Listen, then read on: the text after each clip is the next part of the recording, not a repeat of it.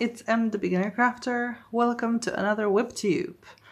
Like I said last time, the Amphirite rug has become a little too long to just maneuver it in front of the camera. That's why I'm kind of sitting on it right now, and it's sort of a background for everything else. I haven't worked on it as much as I thought I would. That's why there isn't very much progress, but you can clearly see the green now that's happening as background color, so that's nice. And also the pattern color has also changed, but in the last kind of row, so you don't really see it yet, but it's getting black a little bit more. It has another thread of black. So again, the difference between the pattern color and the background color should be a bit more visible, a bit more contrasting. So it will be easier to see the pattern later on when I'll be showing you everything. Right now, the rug is a bit of a square in shape, maybe slightly longer than wider, so that means we're getting into the rectangular shape that I would like, and I think I'm somewhere in the middle of the length, at least I hope. That's more or less where it is, so still a long way to go, and I really hoped I would get there further, but it's not very bad. We're getting closer and closer all the time. Then another project that I have is my knitting project, Bloom Between the Lines by CanaDutch, or I think it's Tammy Canavan as her name. And because there are already 7 rows, you can start seeing this kind of shaping here. It's better if you look at it a little bit from a perspective like that.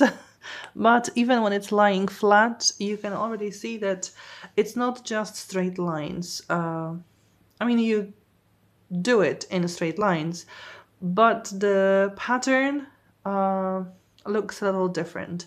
So I'm very happy that I can actually see it happening. That's really great. As you can see, I have 2 lifelines already in there to help me in case I lose a stitch or I make a mistake. And I'll be putting them more or less every 6 rows so that I don't have to go back too far with my stitching. But right now it works well. Yeah, it is complicated enough to be challenging still for me, but easy enough so that I don't get overwhelmed. I guess the biggest problem is the fact that it's just a long piece. It's almost 150 stitches, so it takes a while to work the whole row. And also one thing I'm not very happy about is this spacing between some of the stitches where I have the stitch markers. I think after I've changed into those stitch markers, it is a little bit better. It's not, the gaps aren't as wide as they used to be.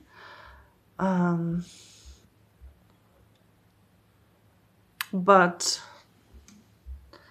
it's still not there yet. I hope with blocking it will disappear, or at least be very, very not visible. And I'll think about buying stitch markers that look kind of like light bulbs. I've seen, for example, Kutowa Kika using them in her knitting projects, and I remember I wasn't sure about using these because they are quite long and they are a bit difficult for me because they're just too big and they, I feel like they get in my way a little bit, but I am getting used to using those and they are not such a big problem anymore. So hopefully those light bulbs, even though they are longer, they are very, very thin. So it is possible I won't really notice them as much, but this is still something I'll take under advisement for the future.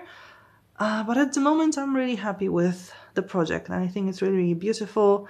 You can find it on Ravelry, for example, just write CanaDutch and or Bloom Between the Lines, and you'll find the project. And I think for even basic knitters, it's still a good project because all you need to do is knit and purl and change colors, and that's it. And you don't cut the yarn when changing. You just put, where is that? Here. You just put the color behind, sort of, and up. So it's, you don't have to like constantly cut the yarn, add the yarn, and then weave in.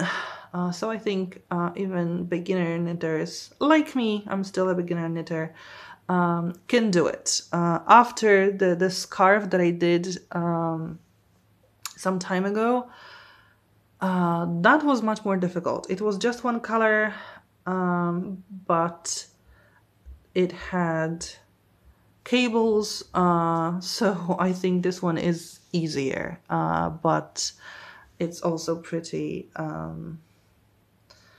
visual, interesting visually, and still a little bit challenging anyway. So I'm getting better at knitting almost every day. I don't do it every day, but almost every day.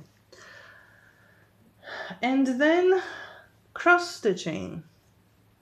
First, Miranda, the main piece, and here I've mostly worked again this page. I'm almost fully done with this row here. This is more or less the end of the page. I also did a few rows in here, and again, some of the colors will finish here. That's why I'm not making these squares yet.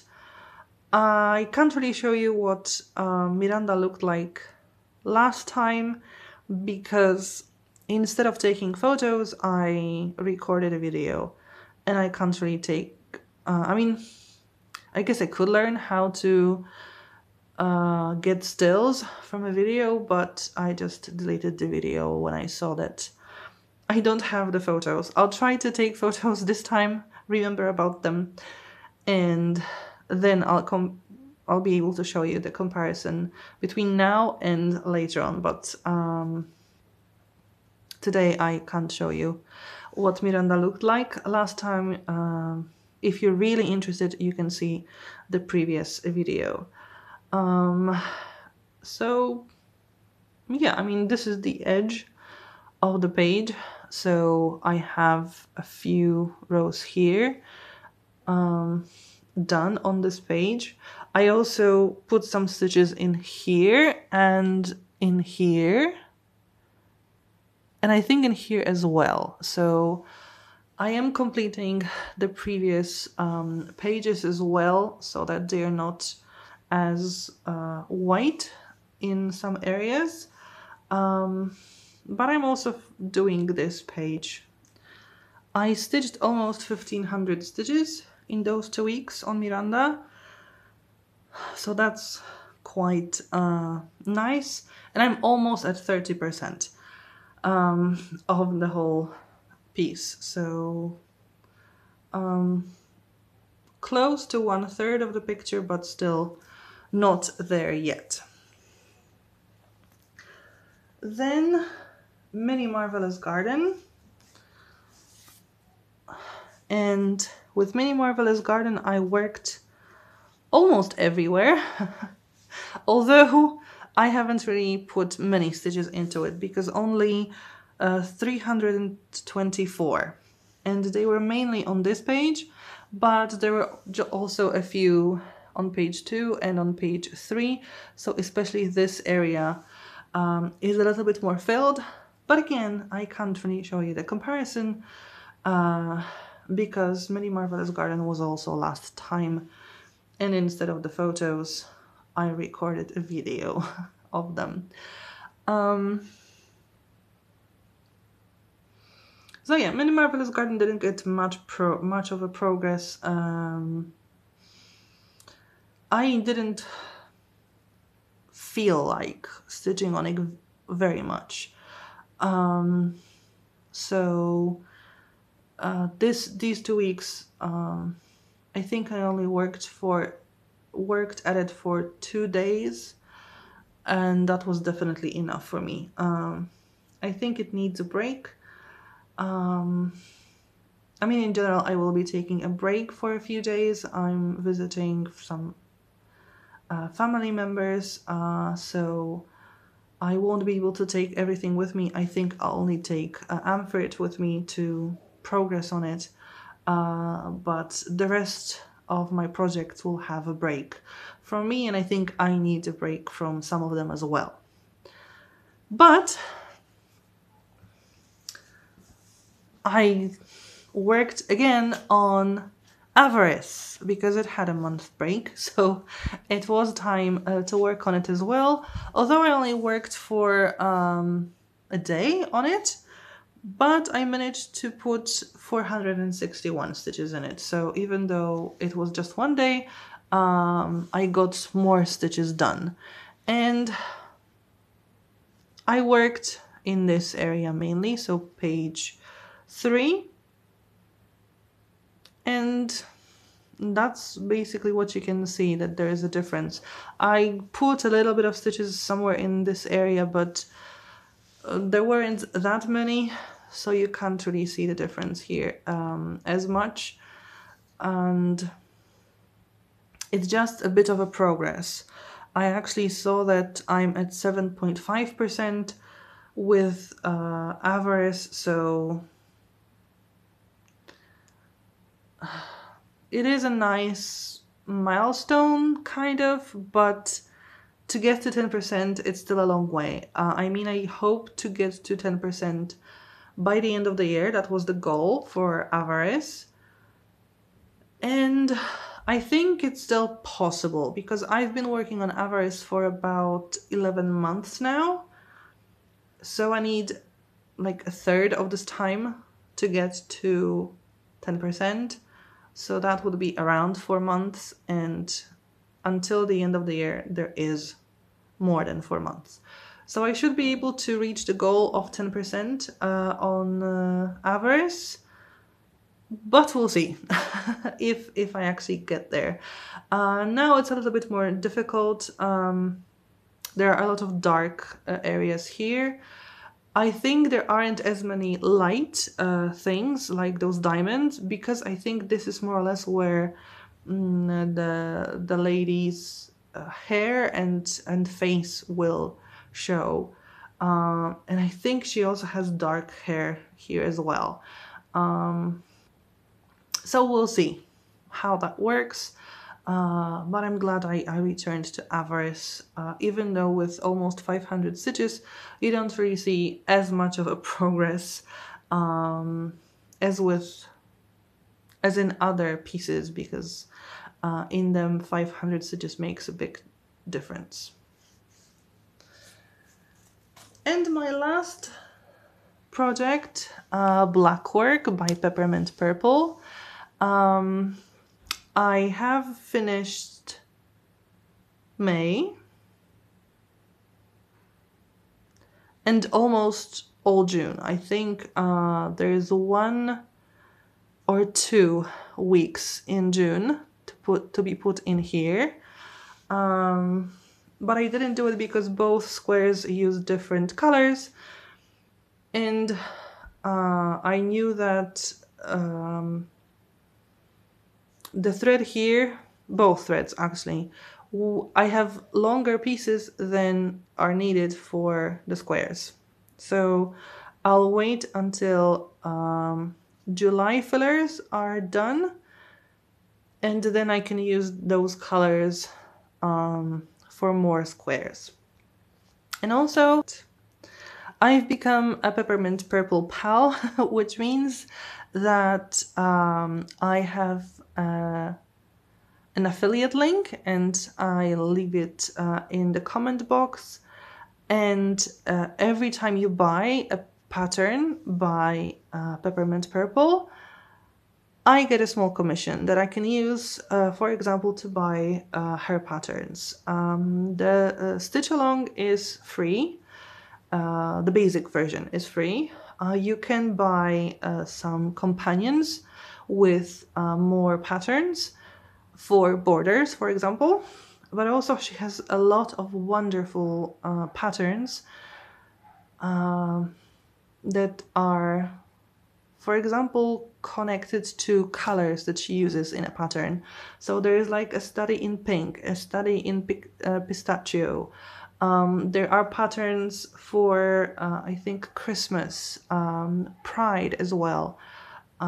So lots of different categories. All of them are connected to Blackwork, of course. And once I'm sure I've caught up with at least half of the year, I think I'm going to purchase another pattern from her to practice a bit more Blackwork and do some other categories because she has really nice patterns, and the last ones that I've been making are also super interesting. So I want to do more of it, and she creates wonderful things. So if you want to practice Blackwork, if you're looking for new patterns, consider using my affiliate link to purchasing her patterns, because they are really pretty and creative, but also easy enough for even a beginner to make them. I think that's it for today. I haven't worked on anything else.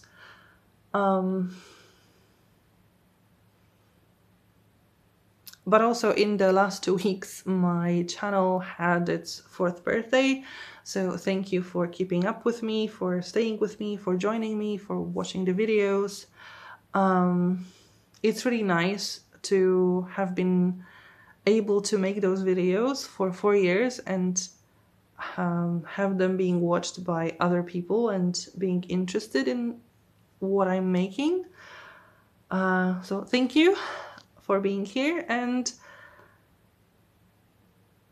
if you like the video, leave a thumbs up, leave a comment also, and if you haven't subscribed, consider doing that. Thank you for watching, and hopefully see you next time. Bye!